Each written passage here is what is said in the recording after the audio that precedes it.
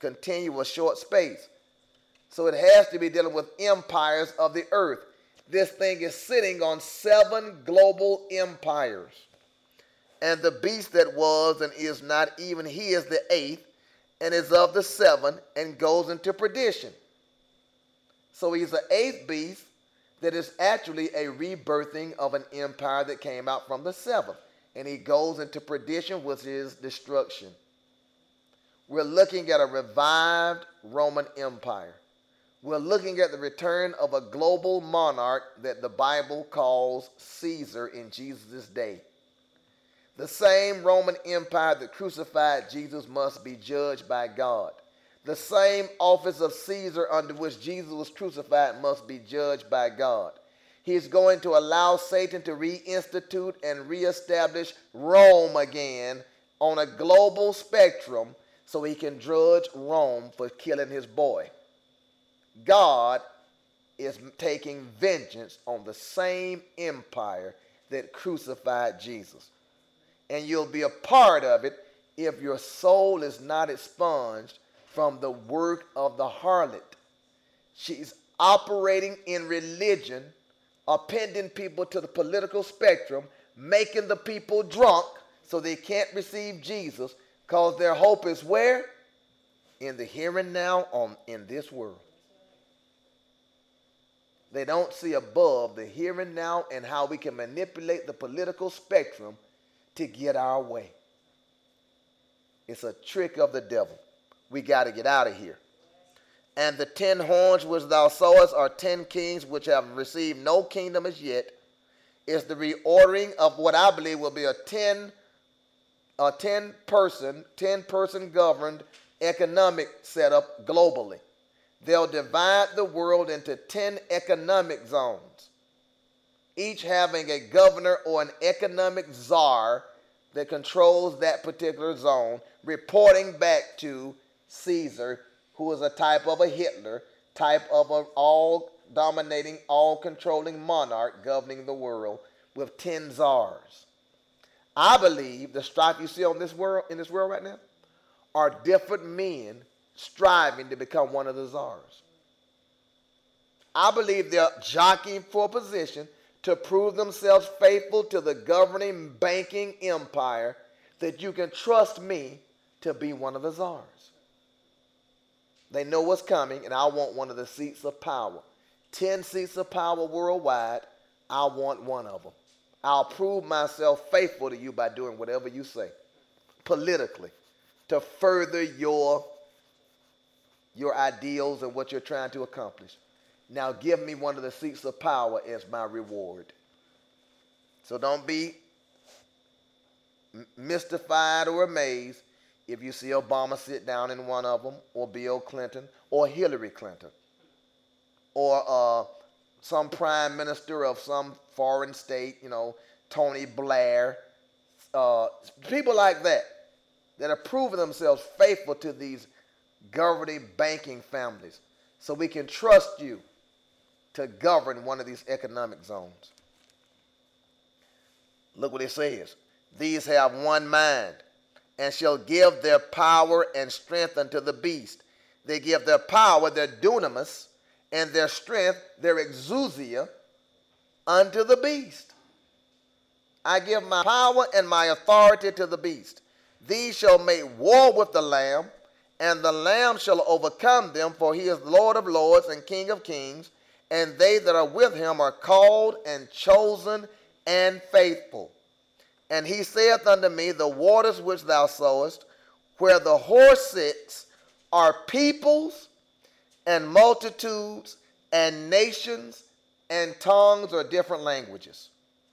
And the 10 horns which thou sawest upon the beast, these shall hate the whore, and shall make her desolate and naked, and shall eat her flesh and burn her with fire. Just like Jesus has a body, a queen, a person he's married to that he rules with, his church, see how the beast is going to turn on the bride of the beast, destroy her, and rule alone. Why? Because he's totally selfish. I'm not sharing anything with anybody. I want total glorification of myself. And I don't need this whore no more. Because I got to where I was going. You watch how many young boys, they don't care nothing about a girl. Nothing. They hang with their dogs, their buddies, their running group, their partners, and they use the whores. That's the spirit that will come upon you as a whoremonger. You'll run around in a catamite, little sissy clan of dudes you hang with, and you call yourself a player, putting down the girls and using them, and the young girls getting stripped down almost naked for a boy to pay attention to them, not realizing they don't want you. They don't even like girls. They hate you. They'll use you, but they don't want you. They don't want to marry you and commit you, just like their daddy, the beast. Adam should have been a gardener, a nurturer of Eve. First thing he did when something went down, when he had fallen, threw her under the bus. The woman you gave me, she did it. You need to kill her. I'm concerned about me, not her. That's the spirit that rests on every man that's got that stinking sodomite spirit in him. He will never protect the woman, never maintain her dignity and honor. He just wants to see you stripped down naked and make fun of you and see you as a nasty slut, a whore that he can use. Nobody's walking down the street holding a toilet in their hands. You use a toilet, and you use the toilet where you leave the toilet where you found it. And that's what these young girls and these older women have now become. Used toilets that nobody wants. And they sit there mad, bitter, and angry because nobody wants me. But nobody wants a used toilet. Look at how much body waste been dumped in you. Look how much semen from other guys been dumped in you. The stench of another man's stinking, filthy soul has marred you. Nobody wants you. Nobody wants anything used if you have an option to get something fresh. You don't want Shaquille O'Neal's tennis shoes if you can get a fresh pair yourself. With his sweaty feet all in the fibers of the tennis shoes, and you smell them everywhere you go. You don't want anything used and old and worn and torn if you can get something brand new and fresh. Man, you don't want to marry some girl been with 35 guys, you can get a virgin never been touched. And any guy tell you any different from that is a liar. A woman that has only been sealed off to just you in her whole life and you're the only one she's been with. Man, please. And the devil's telling you you need to be a whore and get as many men as you want. I tell you what's rest in front of you, nobody's going to want you because you're used, soiled goods. And it goes the same for a guy. A woman should want to burn out old stank whoremonger been with a lot of women. Because who wants to use anything or even use a napkin or a Kleenex that's been used? You don't use used toilet paper even. That's the standard of life. It's hated because so many people have lost everything by being a whore or a whoremonger. That's why you need to repent. Come to Jesus Christ and be washed clean from the defiling elements that have taken hold of you. That's the way out. For God hath put in their hearts, the 10 horns' hearts, to fulfill his will and to agree and give their kingdom unto the beast, until the words of God shall be fulfilled. And the woman which thou sawest is that great city which reigns over the kings of the earth. And you know in chapter 18 it goes on to tell you about Babylon, the city of confusion. That's what it's all about. Nimrod and Semiramis started eons ago, the Tower of Babel. Notice how the depiction of Nimrod and Semiramis is always put forth as a woman holding a little baby with halos around their heads, worshiping the sun god, which is Satan. Roman Catholicism, you see the same woman, Mary, holding a little baby Jesus with halos, worshiping the sun god around their heads. It's nothing but the devil showing you that the woman has usurped authority, emaciated the man and made him to a little bitty baby, and she's ruling for Satan. And he uses whores who bring death to a man. A woman that should have been a life giver to the man. A woman that should have been refreshing to the man. Almost like oxygen tanks on his back as he's submerged into the ocean of life.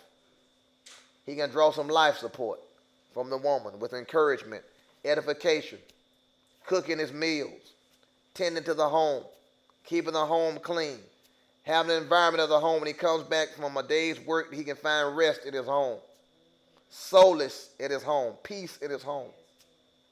Not a big mouth, loud mouth, blabbing fool, destroying everything, stomping around in 6-inch heels looking crazy with rope tied up her behind, talking about a thong.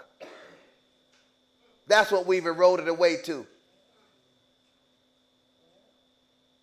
You can look at old movies back in the 40s and 50s and how those women dressed. Ladylike, demure. I don't know what they did in private. They dressed the part anyway in public. They were ladylike. Sundresses. Now everything's skin tight and peeled on, breast hanging everywhere, everybody half crazy. You rather find a woman that even knows how to dress. No idea. Just stomp around looking like Nicki Minaj or some other perverted, freaked out image they've seen and thinking that's the way that looks good and the men like it. A lust-filled, animalistic, whoremongering dog likes it, but not a man. That's all you appeal to and that's all you draw towards you when you walk around looking like that. Life givers that have become vessels and ambassadors of death. Proverbs evaluates it perfectly. Chambers leading down to death. Life givers is what God is looking for. Life givers is what he's searching the world for. Women who will be life givers again. Not contending, not castrating, not demeaning, not destroying, not a thick-headed moron with a whore's forehead trying to know something when you know nothing. Seek out God and become a woman of God. The woman that he looked at when he had created Adam, pulled her out of his rib, set her to the side and made her Isha, a woman to complement the man Adam. And he had everything and said it was good. Now this rebellion broke out by Genesis chapter 3. Is going full force as that serpentine seed slithers into the arena. We've got to return back to the biblical pattern by disassociation with the unclean, confessing what we are, to be purged from it, to be made whole, and reestablish what God created in the first place. The signpost that sits on everybody's life to show forth that you have become that is the fornication in your life and the perverse activity. You can't get around what you did because what you did is a reflection of what you are. God is right. Anything I say contrary to what he says makes me wrong. Let God be true. Let every man be a liar. I need to be totally purged of this thing. Every football game on the sideline, they cover the sideline and naked girls, call them cheerleaders. You know those girls aren't there to cheer. Those girls are there to appeal to the base carnal natures of the men in those stands. Cheerleaders. Good night. The girl got on a pair of shorts that ain't no bigger than a G-string. And that's why she got to put that on to cheer. A silicone-enhanced army standing on the sidelines for the Falcons. For the base lust of the men. Everywhere you go to a mechanic shop, the calendars, naked women. Everywhere you go, they got a naked woman at the checkout stand on front of all the magazine covers, naked women. Every rap video, naked women. Every rock and roll video, naked women. Naked women, naked women, naked, everywhere you go, naked women, being used and pimped by the devil to make sure the men stay weak. See, the target are not the naked women. The target are the men to make sure they lust after them and stay weak. That's why you got to fight out, man. You got to fight like a dog to expunge the lust from your own soul. That's where the problem is. It's not the naked women. It's the lust embedded in a man for the naked woman. It's got to be dealt with and put to death with everything else that's Adamic. If not, instead of being able to associate and affiliate with a life giver, you'll seek out a chamber of death. And that woman that's full of the devil himself will impart the very nature and essence of death to you and shut you down, and God will have nothing to do with you. Tragedy has come upon the human race. Whores dotting the landscape let us know the Spirit of God is not around, because whores reign and rule. Jezebel was two things. She was a witch and she was a whore. And those whoredoms are reflecting what men have become and what men desire. They don't desire God. They want to worship whores. And the devil's accommodating them. Life givers is what we're after. We got to have life givers, women that have settled it in themselves. I'm not going to be the antithesis of Christ. I'm not going to stand against Christ. And I'm not going to be a part of a whole army of women designed to destroy men. I'm not going to do it. I won't bow to this thing. I'm going against the grain. I want to seek out being a life giver again. I've had the opportunity to be a chamber of death. I've victimized. I've already gone out there and seen the results of what I did. Give me life. Give me the opportunity, God, to reestablish myself as a life giver so I can help bring forth your children to fruition and see the body of Christ prosper. That should be the desire of every woman, and the desire of every man should be to see women in that light. I respect young women and young girls I see even walking around trying to be harlots. I still will address them as a young lady respectfully and treat them like a lady. Although most of them can't even receive it. They have nothing, no paradigm to follow to know what that's like. But at least some man can show them some dignity and respect to give them the ability to see how they should be treated as opposed to how they've been have become used to being treated. They're used to being treated like dogs, so therefore it's comfortable to them now. Guys hearken, spit in their faces if they drag in the strip joints trying to meet no good lust-filled dogs at the strip joint now. The women go to the strip joints. They try to drag in there and find some old lust-filled animal worshiping some naked gal. That's how pitiful everything is. It's a pitiful situation, and only the church offers hope as we stand in Christ to preach this gospel of liberation. It's time for us to stand up and represent him again, because God is searching for somebody to do it. Father, we thank you for this time, and thank you for the word of God. We thank you, God, that you are real establishing yourself in us to make us, God, over again into your image, that we can now go forth and propagate, reproduce. God, concentrate yourself in us that we can reach people. Change us, metamorphosize us. My mind, our minds collectively looking, hoping, searching to be totally purged of all this stuff from down here, that we can be vessels of honor fit for you to use. This is, God, we live in hell. We walk around in hell. We live amongst the people with unclean lips. We live in a perverse world, a stinking, nasty world. We won't make it to the corner before seeing something perverse and crazy. But God, in us, sanctify yourself in us. Make us over. We walk in the midst of this as lights in darkness, as salt to these people that are dying, God, on a God-forsaken wasteland. Lord, it's critical. It's important. We need help. We cry out for help in Jesus' name. Help us, God. Lord, please have mercy on our souls and help us. That's my prayer. In your name, giving honor to the Lord Jesus Christ, I pray. Amen. That's going to wrap it up for this week, y'all. By Stickum. Plug in, get engaged. We're looking to move out and do some things and change the whole landscape We got to preach another kind of a gospel out there that's different from what's out there now because it's killing folks. We got to tell the truth, the whole truth, and nothing but the truth. So become a part of it. Support us on the internet. Support us any way you can. And let's go. Get this over with. It's a dying planet. The only hope they have is somebody to go out there and save those out of it that can be saved. See you back here next week. Have a good week.